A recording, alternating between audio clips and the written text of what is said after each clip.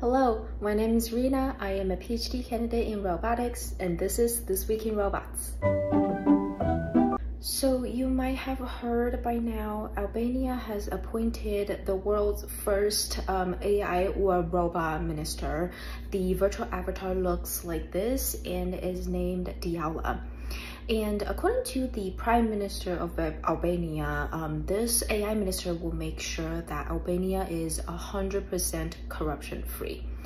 Now, I was not able to find super concrete details on exactly how Diala will function as the minister, but I was able to find a couple of pretty important clues. So the first thing is that Diala is built on OpenAI and Microsoft technology, probably GPT and data storage like Azure. And the second clue is that the position that Diala has, which is the Minister of Public Procurement, seems to be created just for Diala to combat corruption. And the third clue, which is pretty interesting, is that Diala's image and voice are based on the actor Anila Bisha. So even though we know little about the concrete plan for this AI minister, we do know that it probably needs to be trustworthy and likable, which is why it's based on an actor that people already know.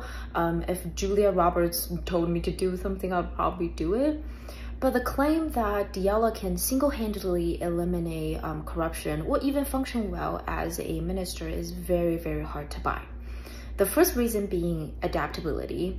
So asking existing tools and training methods like GPT to handle extremely complicated issues like public procurement is really like holding a building together with just glue. It is asking for adaptability that we do not currently have. The second reason being that AI is black box, it lacks the necessary transparency. Now, an argument for AI ministers is that they cannot be bribed with money.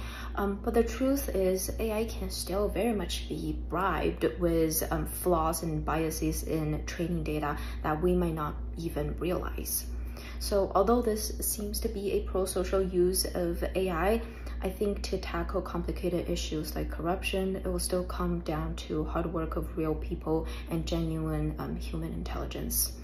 That's all I've got for this week. Thanks for watching. I'll see you next week.